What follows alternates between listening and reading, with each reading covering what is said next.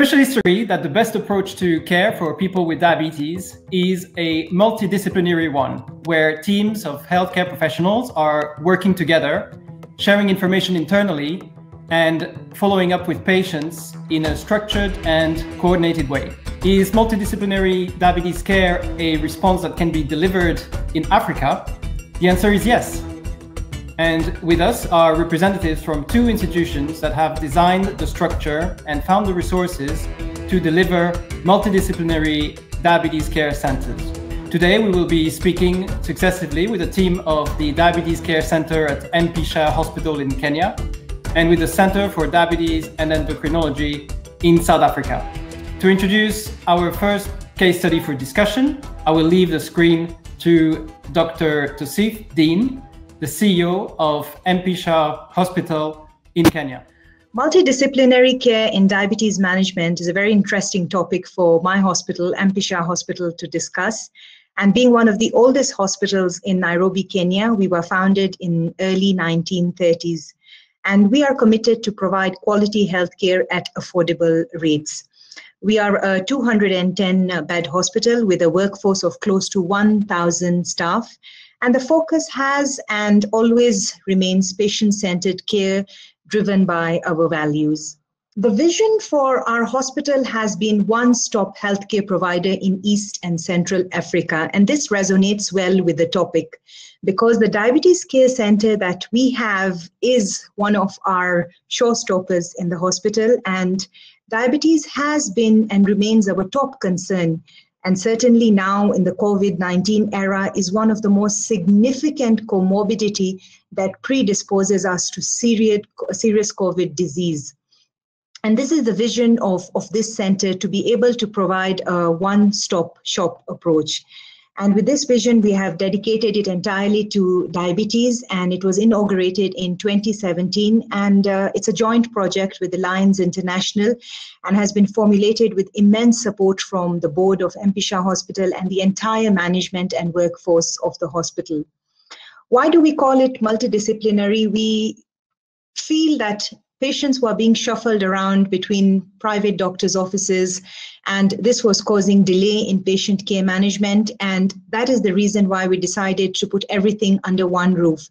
So you can access a diabetologist, a cardiologist, a counselor, an ophthalmologist, etc., with qualified nurses within one area.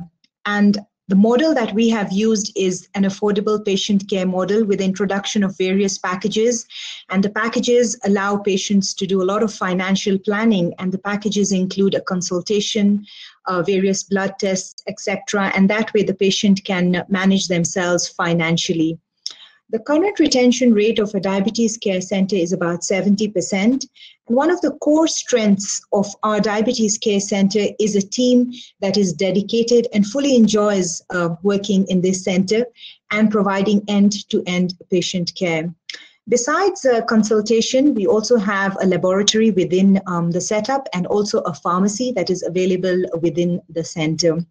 We have so far received great patient outcomes since 2017, and we continue with our training and education programs, which I feel is one of the top areas of concentration in diabetes. As we all know that diabetes, many things keep changing, and it is very important for us to remain abreast of what is actually happening.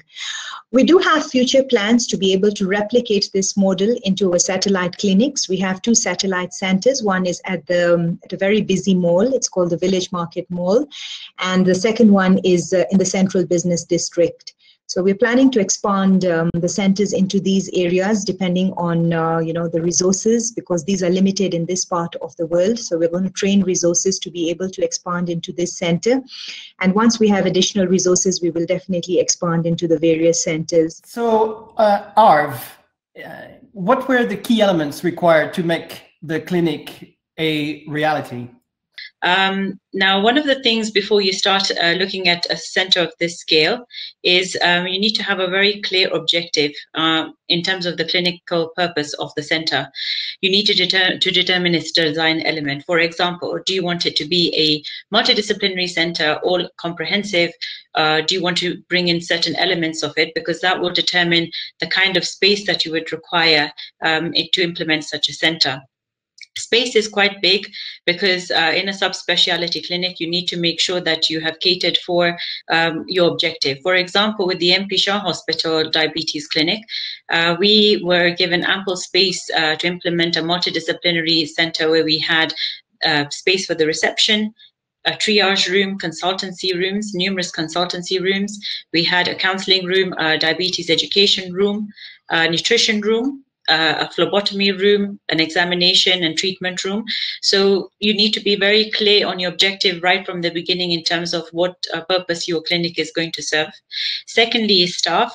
Some of the institutions may have already experienced staff in terms of having dealt with diabetic patients as inpatients as well as outpatients. And if having that experience already within the facility will also help engage the right caliber of staff to help manage these patients within a subspecialty clinic. Obviously, you would need to look at any gaps in recruitment that you may have to fulfill such an objective as a multidisciplinary clinic. And later on, I will expand on what recruitment strategies we did implement to make sure that the center had the multidisciplinary approach. The other thing you need to consider is the equipment. So when we're talking about equipment, we're talking about medical and non-medical equipment. So the non-medical being how you're going to renovate the center, because as patients come in, they're expecting something extravagant in terms of a subspecialty clinic, something that puts it apart from the other clinics within the institution. So there may be some renovation element that you may need to consider in terms of the look and feel of the clinic to give it an factor. And you'll also need to look at the medical element, in terms of sourcing certain machines that you may need, like the ECG, the vital signs monitor. You might need to also source an ABI if you're going to have a podiatry section within your clinic. Medication list, if you intend to have a pharmacy, you need to make sure that the medication list is all comprehensive of the different ailments a diabetic patient may suffer. For example, any kidney problems that they may have, or hypertension. Most of the diabetic patients that we come across, we know that 80% of them suffer from a cardio disease. So you need to make sure that your pharmacy is properly equipped with the right medications. Marketing, you need your marketing team there with you from the beginning, because they not only help you with setting up the center in terms of the signages, the adverts, the competitor analysis that you may want to engage, but you need to make sure that your pricing element is accurate in terms of the target market that you're looking to serve. You want to make healthcare affordable as well for the patients, so that they come to your clinic, and the overall branding and the look and feel of the clinic, they play a vital part and role in that. Patient literature is also important, because as you develop the consultancy rooms, you're also encouraged to form partnerships with the pharmaceutical companies. Some of our colleagues are on this call today to support the clinic through patient engagement, but also to help train our healthcare professional staff, say, for example, on diabetes education through the provision of conversational maps, or even through patient engagement materials such as insulin techniques and taking them through insulin techniques. Packages, as Tosif mentioned in her talk, they need to be accurate in terms of the laboratory packages, any consultancy packages that you may want to introduce, so that, again, it makes it a little bit more accessible for the general public to attend this clinic and make it affordable in terms of access to healthcare.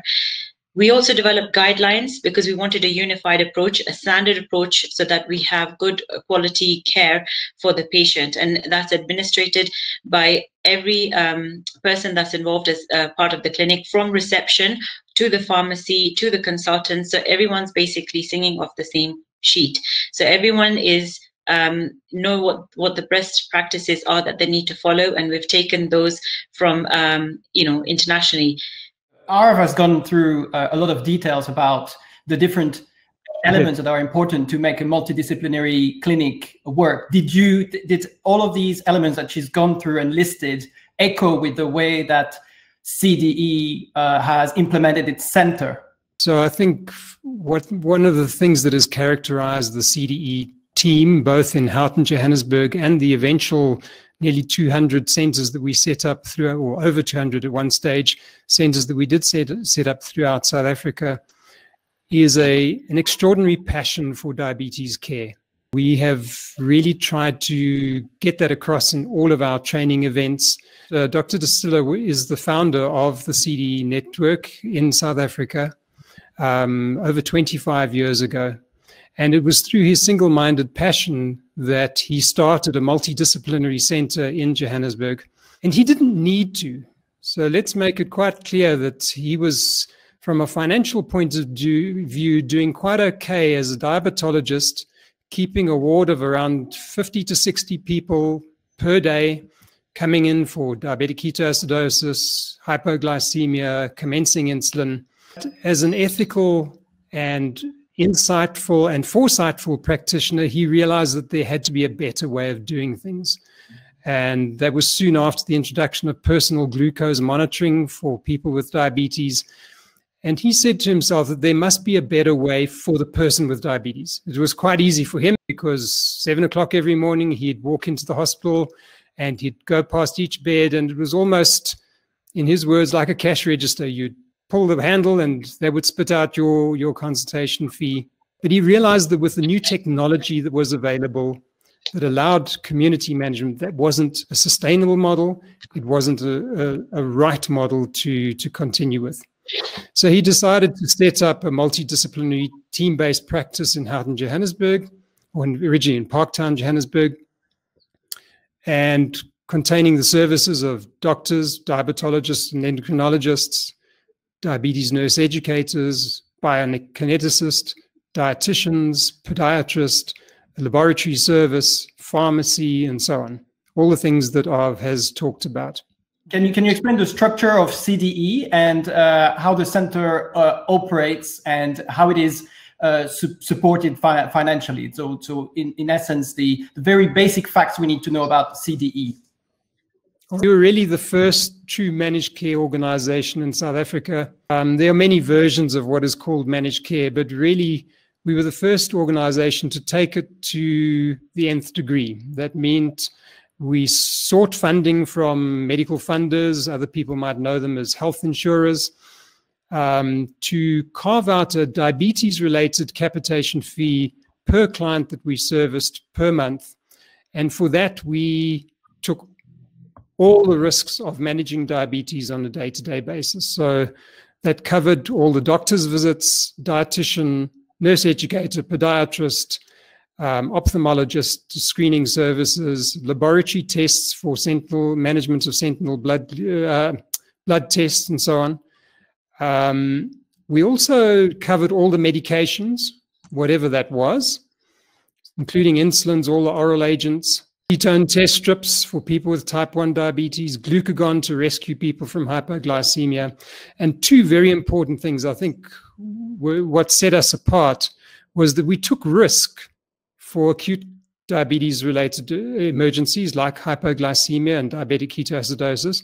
So if a person with diabetes under our care was admitted for any of those conditions, we paid for that out of the capitation fee. Can you explain from your own perspective how CDE got started in the very first instance? Was it all down to sheer goodwill or working through all the challenges? Can you really try and transport us back in time to 1994 when it all started for you? I'll tell you the story. In 1994, in fact, by 1992, we became aware of the fact that we need a multidisciplinary center to treat diabetes properly. And over the next 2 years, we put together aspects of the center, found staff members to come along, found a podiatrist, found a good pharmacist, found trained a nurse in those days, an educator. And in 1994, we built our first center and moved into this multidisciplinary center, very proud to be there. We found within a very short period of time, we were going to go insolvent because the funding people at that stage, the medical aids, did not recognize education, so they wouldn't pay for it, pay the pittance for podiatry, and less than that for dietitians. We had to pay our staff and we couldn't earn enough to do it. The concept struck me that if you look at treating diabetes, and if you look at my hands here, it takes that much money to treat it out there. We were treating it for the funders for that much money. So we said to them, can we meet halfway? And rather you give us less than you're paying at the moment for your diabetic patients, more than we're earning at the moment, and let's way go forward. And my concept then was, take diabetes, you guys don't know what you're doing with it, you funders, hand it over to us. In other words, carve diabetes out, the total carve out, give it to us for a fee per month, the capitation fee. We will take over diabetes, we look after the patients. And it took me about 1.5 years to persuade, going door to door, banging on doors, some of the funders to try this out as a totally new concept, because in those days, managed care was unknown in South Africa. It was going in America. They tried to introduce it in South Africa and it failed. So people weren't keen to get involved in it. We eventually got a few funders to get involved. We started in our center working on a basis that paid us so much per patient per month to take total care of the patient. Within about 4 months, they came back to us and said, this works very well, but you're only in Johannesburg. We've got patients all over the country. We need other people in the country to do the same for us. So I called together the then only 8 endocrinologists in South Africa in those days. We met and I told them what we were doing, and I asked if they would be interested, and they said yes. And we expanded to 8 centers. A few months later, they contacted me again, the funders, and said, that's great, but your centers are only in the major metropolitan centers. We've got patients in the smaller towns as well. We want centers there. So then I approached GPs I knew around the country, people I trusted, and I said, I'll train you in treating diabetes properly if you'll join the system, which they agreed to do. We spent 14 centers. And that worked for a while. But then we got, again, people saying to us, we need more centers. The country's too big for 14 centers. So I started approaching GPs around the country and signing them on and training them. That was the start of our training courses, 1996, 97. We started with those days a 2-day course. We then had further problems because in those first years, I was reported repeatedly to medical council for stealing patients from people, for taking their patients away. And I was told by council, what you're doing, nothing wrong with it, but you can't be descriptive. You've got to let any doctor who wants to join your program. So we went out there advertising and saying, guys, if you're interested in diabetes, if you want to, come along, we'll train you, you can open your own center. And we spread to about 160, 170 centers based on that where we are today. And these centers are all trained. They've been to our courses. Many of them have got diplomas in diabetes through University of South Wales. And we're now running a very successful countrywide network. Part of our network and part of what we insist on is that anybody who joins our network, their patients must have care with access to a trained educator, a dietitian trained in diabetes, podiatry, full care, have the eye screened once a year. And we've got contracts with ophthalmologists to do this for us. So you've got a full multidisciplinary care. In our center, it's in one center, it's in one building. And that's the ideal way to go. And patients regard that as their diabetes medical home. They pop in anytime they want to for a cup of coffee with the educator, say hello, pick up a prescription. Other centers around the country aren't that big, and many are just GP's offices where they employ a educator and use a dietitian down the road, podiatrist across the suburb. So Larry has gone through the genesis of CDE and how this all started. What about MP Shah? What happened at the very beginning? Who decided to do what, and how did you get involved in the project? I've been working in diabetes for the last 5 years, and my background has been pharmaceuticals. I moved over to Kenya back in 2014. We started off working in diabetes through doing a lot of medical camps, a lot of diabetes awareness, and we did find a lot of people that were diabetic through the medical camps. And where we basically started working with MP Shah is having seen our work that we had been doing. We had a preliminary meeting with our chairman and vice chairman and the CEO at MP Shah Hospital, where they shared their vision of having a subspecialty clinic within MP Shah Hospital, a diabetes clinic. And I was tasked with coming up with a model in 2 weeks to present to the board and the management. And having done some research and worked within this therapeutic area, the model that we presented was a multidisciplinary one, an all-comprehensive model. touch on different elements. After we did the presentation to the board and management and the model was approved, we had 6 weeks in which to execute and implement it. So and we worked with the MP Shah project management team. They had assigned various special staff from different departments to work with me on developing the model.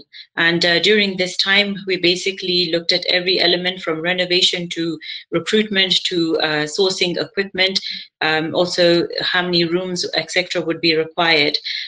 We executed the model in 6 weeks. It went live, but at the same time as working on the main hospital, which we refer to as the hub at MP Shah, because that's where the multidisciplinary team sit. We also had our satellite at Lionside First Eye Hospital go live within a few days with some of the services such as counseling, nutrition, podiatry, having an endo consultation as well, being factored within that satellite clinic as well. So after we have the clinic go live, I was appointed as a project manager and a strategic consultant to continue the expansion and growth of the clinic. And as my role, I looked at recruitment of additional staff, also marketing campaigns, working very closely with the marketing team. We identified training needs of the staff, and we also had sponsorship from our pharmaceutical partners to send some of our staff for CDE training in South Africa. And with strategies implemented, we were chairing weekly operations meetings, which I was chairing with the head of departments that were the endocrinologists that had been put in their positions. Also, we provided monthly updates to management in terms of the progress we were making with the clinic, any challenges that we were coming up with, and how we were coming up with solutions to rectify those for the betterment of the clinic. Each year, now I've been working as a project manager and strategic consultant with MP Shah for the last 3 years, and each year we set our goals for the clinic. And we have mid-year reviews with the management to keep the momentum up to meet our goals, which is increasing the patient foot flow into the clinic, but also introducing subspecialty clinics within the clinic. For example, an exercise clinic that runs once a week, podiatry clinic also runs once a week, and pediatric diabetes clinic runs once a week as well, with our nurses supporting all those 3 clinics. We also encourage our nurses for continuous learning. So if they have any interest in a specific area, we do look for opportunities for them to fulfill their dreams and desires to further educate themselves. But we also work with marketing on new campaigns, new promotions, medical camps, and also we've been running diabetes symposiums as a way of covering some of the topics that are run by the Lions Diabetes Care Center on a yearly basis. So they're annual, and this year we'll be doing our 4th diabetes symposium. And we have different themes each year that we come up with and work very closely with the team on. We also put corrective strategies and measures in place. We develop reports for the management, metric reports, so that they can see the progress on how the centers are up and coming. We were fortunate enough, as Tosif mentioned beginning of a talk, to launch 2 additional satellites last year based on the need that we had to fulfill. One was at Village Market, which is a mall, and the other one was at Dinshaw Clinic, which is in town, in the main heart of the town of Nairobi, for cash paying clients as well. So depending on what the need is of the market, we have been able to slightly modify the model to accommodate that need. Could you maybe before we go back to CD explain precisely the financial structure and how you've managed to make this both financially sustainable, but also you've been able to offer a cost for the patients that is reasonable. Maybe give us a bit of a context with the diabetes care in Nairobi and the cost for patients to take part in the clinic's activities. Basically, when we started off with the clinic, it was funded by MP Shah Hospital, and we utilized the existing space that they actually had. But we had to do a lot of market research in terms of the cost of laboratory costs. If you were to go get some of the tests done, like urine analysis or HbA1c, what was the charges that were being implemented within the market? Secondly, we were also looking at consultancy rates. So if you, for example, if you were to see a private endocrinologist, you're looking at anything between 5,000 to 6,000 shillings in Kenyan shillings. If you were to go to some of the other hospitals, they were charging consultancy at about 3,000 shillings. We wanted to keep things subsidized for the patients. So, for example, at the MP Shah Clinic, our consultancy charges are 2,000 shillings to see an endocrinologist. However, if you do have a subspecialty to be seen, for example, a cardiologist or a nephrologist, the charges are 4,000 shillings. Due to the complications that may have set in as a result of your diabetes.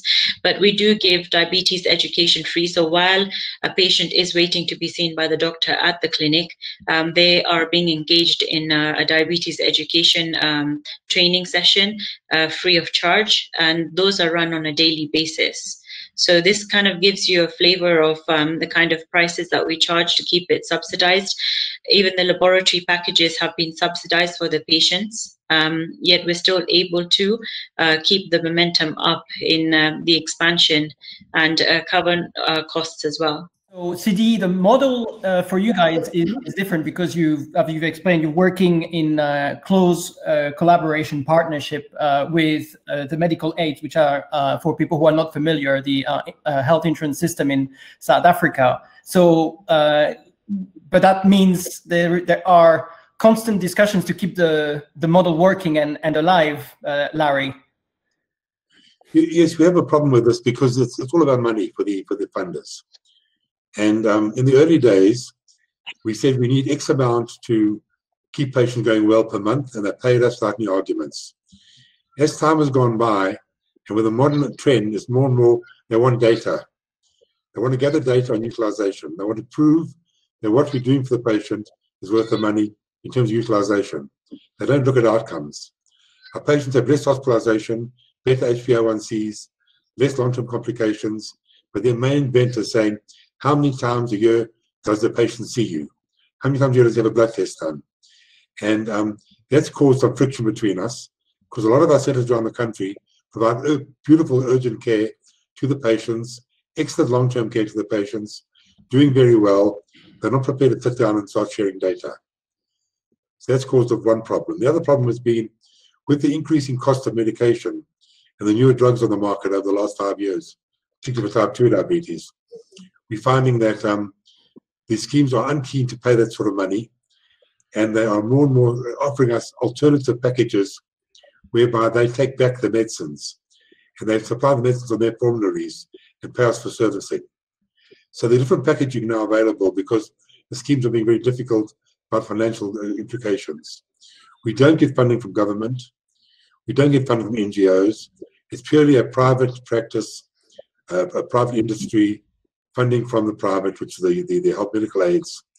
And we see many patients fee for service in our clinics with multidisciplinary care. They aren't on our diabetes program because their schemes haven't elected to join the program or they aren't on any medical aids. And they are seen fee for service.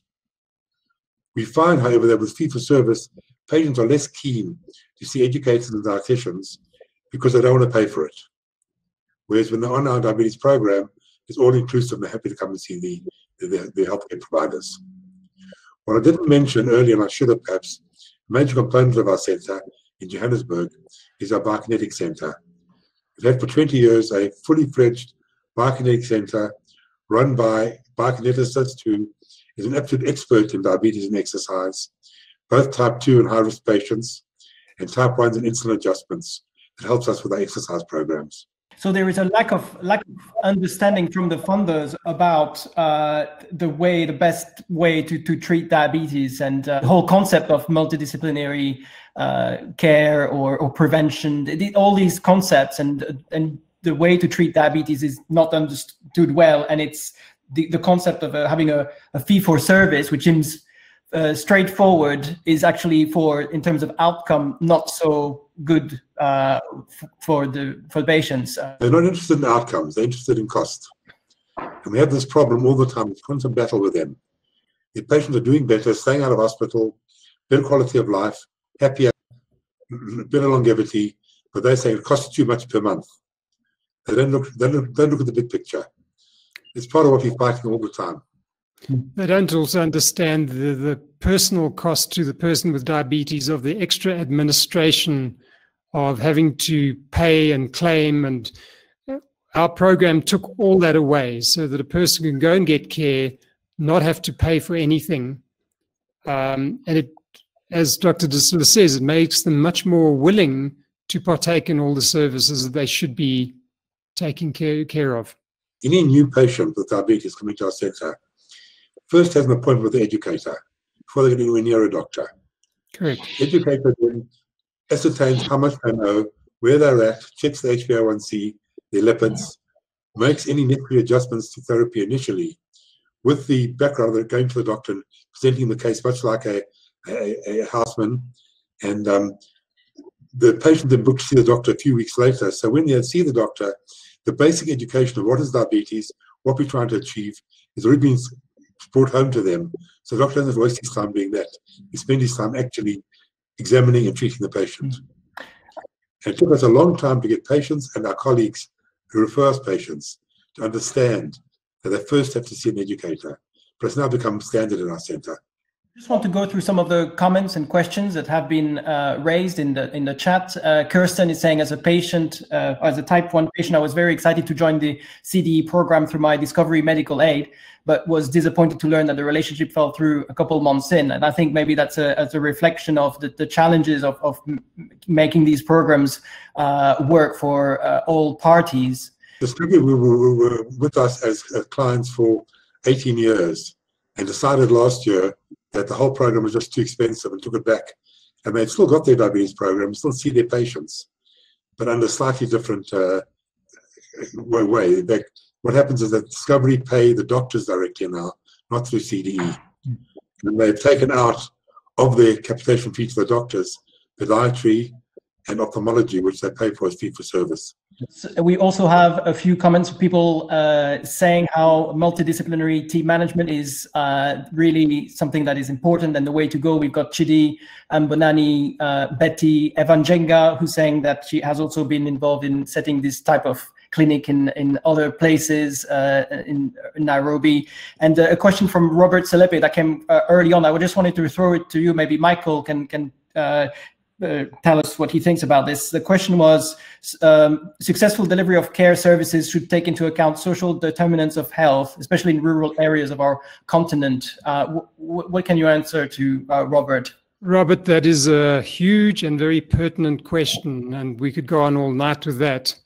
But essentially, diabetes, the etiology and causation and management of diabetes does not take place in a vacuum. And I think this is where most diabetes services come unstuck, is that they view the management of diabetes as a very technical thing. If you've got hypoglycemia, you give an agent that drops blood glucose. But it's a lot more complex than that. There are, particularly in Africa, there's a huge prevalence of poverty, which mitigates against people being able to afford the right kind of care. Which is maybe not available through services that would normally be available to people who don't have money. There are also cultural expectations that we need to mesh into our care. For example, the South African NHANES study showed us that 9 out of 10 South Africans view their ideal body image as fat. Now, that's an unbelievable statistic. But when you get to a condition like type 2 diabetes, where one of the primary modalities of therapy is to reduce excess adiposity, particularly around the abdominal area, your client is likely to not view that in a very positive light, because for them, culturally, excess body size is viewed very positively. It means possibly that I don't have HIV, I don't have TB, I'm doing well financially, I've got a good wife, I've got a good husband, I'm healthy, I'm happy. And now you're taking away an external expression of all of those things that for them are positive. So we've got to be extremely aware of culture within how we do things. And the other thing that Dr. Distiller mentioned is that we have a lot of people who are not prepared to pay for educator, dietitian, and podiatry services. They're quite happy to see those people when it's part of a managed care program and they don't have to ostensibly pay anything up front for it. But as soon as they have to, then it shows the lack of value that most people have in preventative health care. Because we've got to understand that most of us are socialized from when we're little boys and little girls, that when we're sick, we go and see a doctor. The corollary of that is that when you're not sick, you don't see a doctor. So our socialization is not towards preventative health. And so these are some of the social determinants of health that we've really got to look at. And that extends all the way up to policymakers, whether we're talking about policymakers at the level of government or in medical funders. But they need to also understand that it's not just a question of cost, not just a question of what medicines are we going to fund or not fund, and what consultations are we going to fund or not fund, and how much. So diabetes is complex, and I think if you don't understand that complexity and view it as a technical issue, you are going to come short.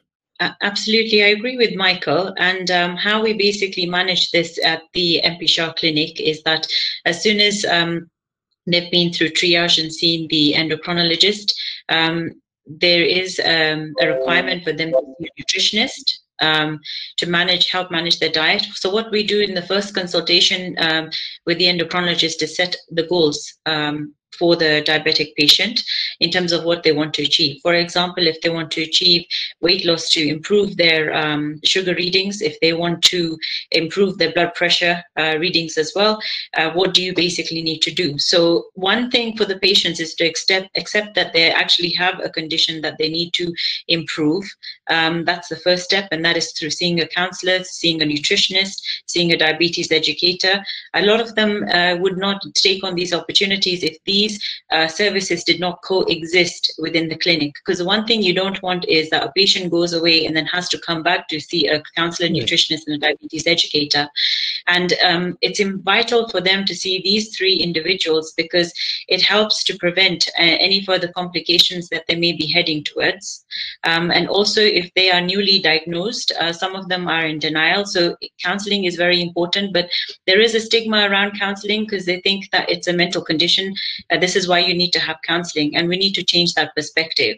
That it's nothing to do with the mental condition that you may have, but counseling is important to accept your condition so that you work together with the team of the multidisciplinary team to better your health and to self-medicate, to self-help, and also have self-knowledge in terms of your diabetes care.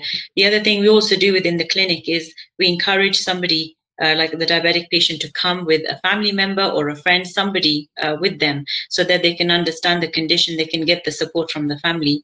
One of the mistakes we made with my mother, who's also diabetic, is none of us used to go for her consultations with her. And it's only we started to take interest when the complications set in, and we were wondering why the complications set in. So from the beginning, we always encourage the patient to come with a family member so we can also explain this condition to them, and that together with the support of the family, they can help meet their goals and achieve their goals that have been set for them. Depending on that, we have regular review meetings with them. So we do send reminders via SMS messages to say you're now due for your appointment. If the endocrinologist has set it at 3 months time frame, if they're controlled, if they're not controlled, the appointments could be on a monthly basis, but we do send those reminders to encourage them to come in and see the team. Listening to you, it seems like any center or facility that wants to provide multidisciplinary diabetes care needs to think about themselves as also an education center. By definition, it seems that it came naturally for CDE, but also for MP Shah Clinic. What do you think of this, Arv? I think it's important, yes. My answer to that question will be yes, because I think education is important not only for the patient, but also for the healthcare professionals. We need to keep abreast of new processes, techniques that are being introduced within the industry, undertake the CDE training to keep abreast of, new processes that we can implement, not in terms of just management, but also in terms of prevention. So I think it is important that we have an element of education, implemented as part of the clinic for the patients as well as the healthcare professionals. It goes further than that for us because we're running so many centers around the country. It's important that our doctors around the country are trained. And I've been accused of being very nasty to my colleagues who aren't trained. My comment to them is they can't spell diabetes. They shouldn't be treating it. And we insist on our doctors being trained, which was the start of our courses that now go throughout sub-Saharan Africa. Our 5-day course is very well known, as you've heard already. Our forum every year is very well known. And we're now going on with a foundation course, which is a pre-5-day course, to give basic training to doctors around the country, so around Africa. So I think we're very keen on training them, because if the doctor doesn't know what he's doing, then the educator, the counselor, and the patient are lost. Because we have situations where the counselors will give the patients a good advice. They go back to their doctors who say they don't know what they're talking about, they're only a nurse. Listen to me. And the doctor doesn't know what an HbA1c is. So it's very important we get in from the top down and train our colleagues. Are you guys working also with patients' organization in any way to spread knowledge? I'm saying this because we had also the comment on the chat saying that I've learned much of what I know about my diabetes healthcare through other diabetics on social media and their experience of the condition, and endocrinologists cannot hold my hand every step of the way. So do you also have exchanges with patients' organizations? Tried to work very closely with a number of organizations that represent people with diabetes. Largely, it hasn't worked out the way we'd hoped. I mean, we offered free office space to the biggest organization at the time in South Africa, and eventually that was eschewed. Do work quite closely with a youth organization called Youth with Diabetes, and we run camps, in conjunction with them. But having said that, whatever organization, we offer them free attendance at our postgraduate forum each year. So yes, we work as much as we are able to. Social networking has changed the playing fields. Yeah. Our patients now claim they don't need organizations. They communicate with colleagues and friends by social networking and learn all sorts of ideas, some good and some bad. That's what worries me. Yeah. Good stuff's good, bad stuff's bad, and they can't differentiate one from the other. That's my concern. Just to add to that, we have been trying to basically work with organizations in Kenya to create diabetes awareness. And there are some NGOs that we have been talking to. We've been thinking of basically starting at the primary school level in terms of educating, so that as the children grow up, they're aware of, their lifestyle choices that they would make from a prevention strategy perspective. But other than that, we are running diabetes support groups within the MP Shah Hospital as well as the satellites. So 1 month we do run one for type 2 diabetic patients, and the alternative months we run for type 1 diabetic patients. But it's something that definitely that we need to explore to see how we can create that awareness. I completely agree with Dr. Distiller in terms of social media and the concerns that he has. I think we need to make sure that a lot of the information doesn't get vetted through when it gets posted on social media. I think we need a unified approach in terms of how we conduct patient education and awareness moving forward. And sorry, but you've also been behind the launch of this type of organization reaching out to patients online with diabetes. That's correct, yes. And what we do with our material that is being posted is that it's vetted through our healthcare professionals. So we have moderators that are either endocrinologists that look at the information before it gets posted to make sure that it is accurate.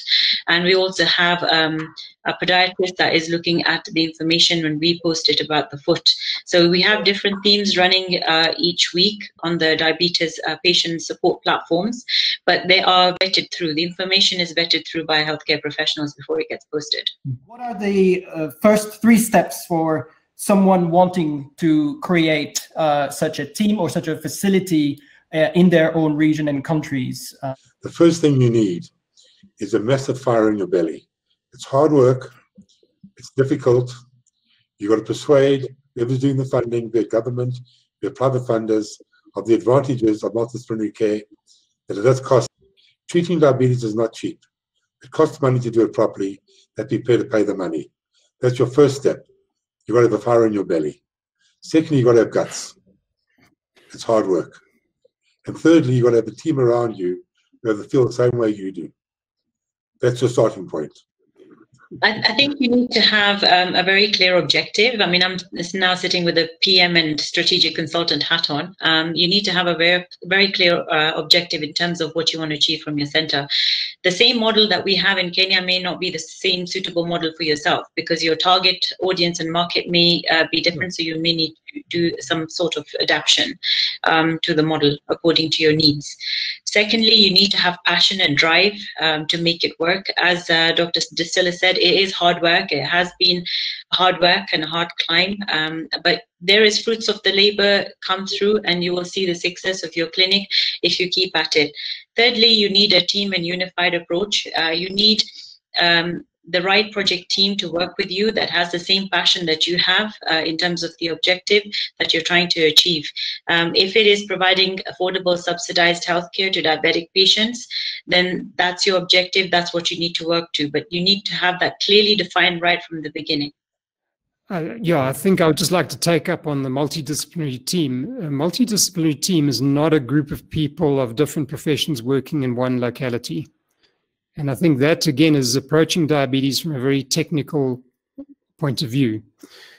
What constitutes a team is a group of people who are specialized in their areas, but who work with each other. They meet regularly. They respect each other's viewpoints, and they're also happy to collaborate across the gray areas at the intersections of their varying specialities of practice. And they must all be passionate for the diabetes care, as Larry said. Thank you very much, Michael, Arv, and Larry, for your participation. I'd like to also thank Dr. Tosif Dean for the introductory words. It's been inspirational to hear from you, and obviously we take this as a very first step towards inspiring others. I am guessing that if anyone is interested to get in contact with you, we'll be happy to pass on, and you'll be happy to take their information, because you said you've got the fire in the belly, and this is something that can hopefully be transmitted to others. Thank you, guys. Thank you.